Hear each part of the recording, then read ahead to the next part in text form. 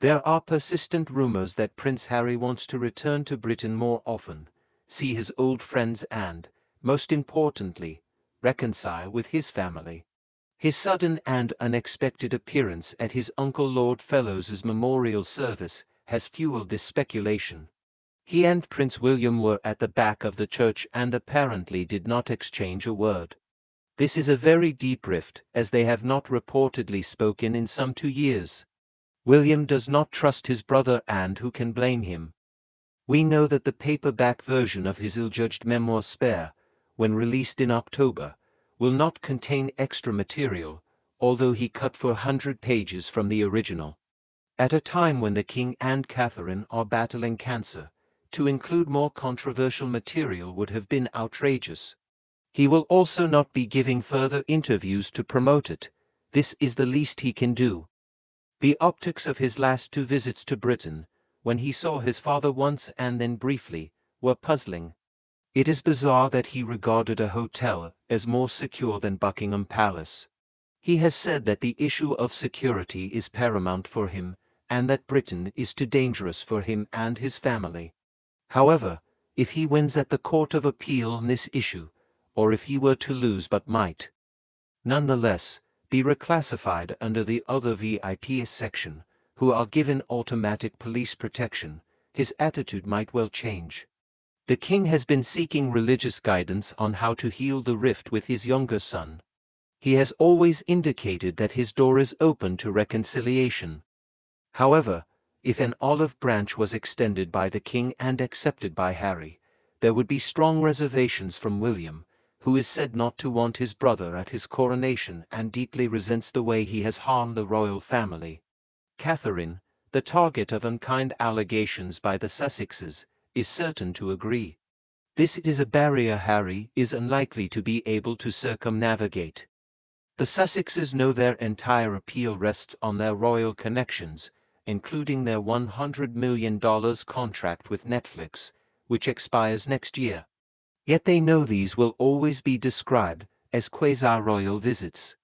Meghan's lifestyle brand American Riviera Orchard is no substitute for a real royal patronage.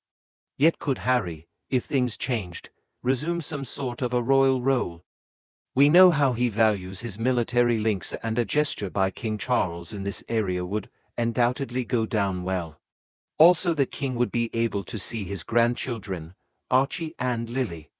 In theory, this might open the door to the possibility of them using their titles and even participating in royal events in future years. It is also clear that if they ever took up any royal duties, there would be a no-holds-barred war with the press whenever they appeared. Harry recently indicated that the royal family's handling of relations with the press was a major factor in the rift. If they did return, they would be forced to boost the monarchy and the Commonwealth and, this time, stick to the script.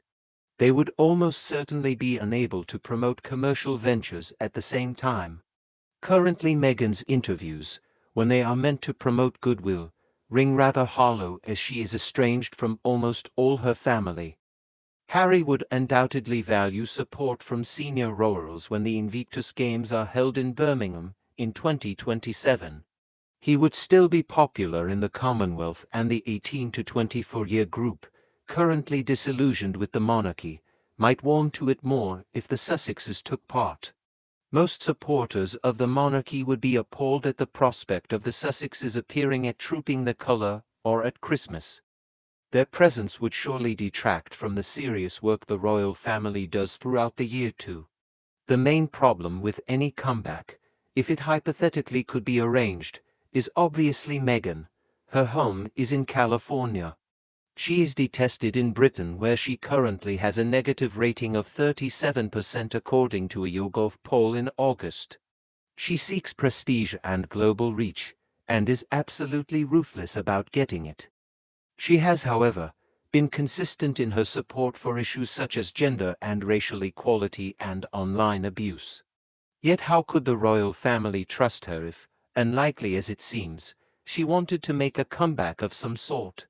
She also might have problems in finding staff, given her reputation, which she denies, of being impossible to work for. The monarchy must have dignity and avoid being part of the celebrity culture we are so obsessed with. It is, of course, pivotal that the brothers, in time, reconcile. King Charles must ensure they are both kept from royal duties permanently.